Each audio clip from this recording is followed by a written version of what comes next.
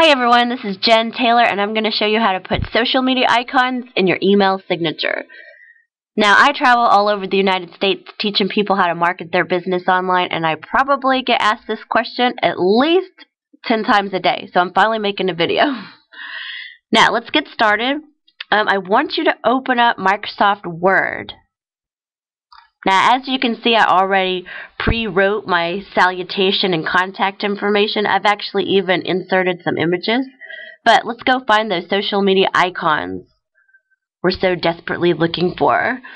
Now, I like Google, so I'm going to go search it in Google. I'm going to type in social media icons. Click enter. Now, I want to see if there's more. So, I don't know if you've ever noticed this, but there's an image button at the very top of Google.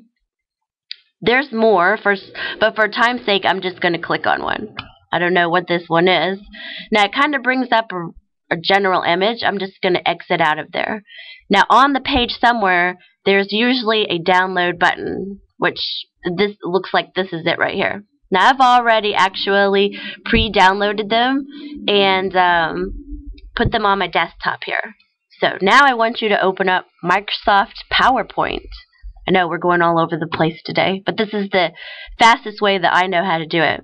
I want you to highlight this, right-click it, copy, go to Microsoft PowerPoint, use the blank sheet or slide, right-click, paste, and I want you to hold down the Shift key and go to the right-hand corner or one of the corners and shrink it down. Hold the Shift key, don't forget to hold the Shift key. And let go.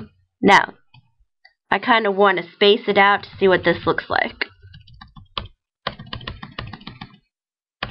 That looks okay. It doesn't really matter how you're spacing it in PowerPoint. So I'm going to select it all, right-click, copy. Let's go back to Microsoft Word, and let's insert it somewhere. I probably want it right here. Right-click, paste, and let's see. I'm going to space it out just because I'm a perfectionist.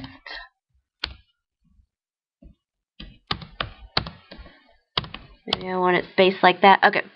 Now I'm going to select all of this, right-click, copy, and I'm going to go into Microsoft Outlook.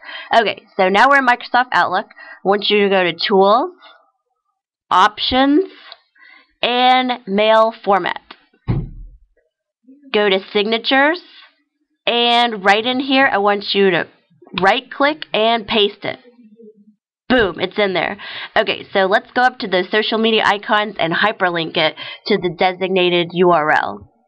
So, I've already kind of found mine. So, I'm going to go up here, right-click it, copy, go to Microsoft Outlook, make sure it's selected, click on this right here, insert hyperlink. And, whoops, what is that? Let's delete this. I don't know what it did. And paste it in there. Click OK. And let's go find the LinkedIn one. Select it, copy, or right-click, copy. Go to Microsoft Outlook. Click on Insert Hyperlink. Go right here. Right-click, paste. Click OK. Let's go grab the Twitter. Select it, copy, go to Outlook, click on the image, click Insert Hyperlink, and whoops, I don't know what it did there, but make sure it's the right URL, paste it, and click OK. Now, if you're not sure if you did the right URL, just select it and click Edit Hyperlink. That's correct. That's correct.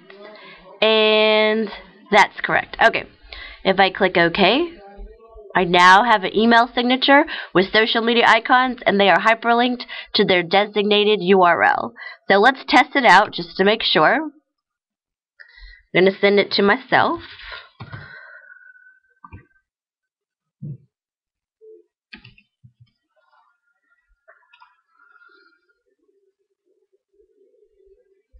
I should get it here shortly. And boom. Okay. I'm going to click on it, and I'm just going to click on one of them. Boom. There's my Facebook fan page. There's my link.